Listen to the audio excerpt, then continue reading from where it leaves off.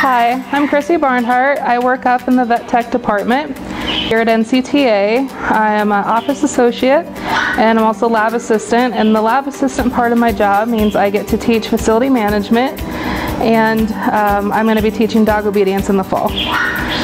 Right now we're in the greenhouse. This greenhouse has been here, I don't even know how long, way before my time. And they let Vet Tech take it over, so we have moved a lot of our exotic animals down here. So this is just one of our tree frogs chilling out. They're pretty neat. We have, with the exotics class, we have made a habitat for our tortoise over here. So he gets this whole thing. Not sure where he is though. And we have moved a lot of our birds down here. This is Lucky. He's one of our Amazons. He's a talker sometimes. You say tickle tickle? Tickle tickle? Nope. This is Walter. He's our African Gray. And his beak isn't injured or anything. He was born that way and it doesn't affect him at all. I know a lot of people see him and they're like, oh, what's wrong with his beak? But that's just him. Over through here, here's our stream that we have to a pond, and on the other side is where the goldfish and our water turtles hang out. Cut through the jungle here. Sorry.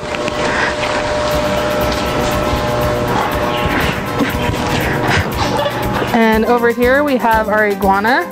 This is Fernanda. And she's actually changed color since she's been down in here. She used to be a kind of a green, and she's still kind of green, but she turned just a little darker. So not really sure why, just camouflage probably. Here are two of our other Amazons. This is Fred and Micah. And they're a breeding pair, and we're hoping that maybe they'll breed down here. But they're really pretty. They're not big talkers, but they do like to scream a lot. We have lots of places for our macaws if we bring them down here to hang out with us. I don't know if he's out or not. He's kind of under the rock. Okay. Here's our pond, and I don't really see any of the turtles out and about. Oh, here's one in the corner.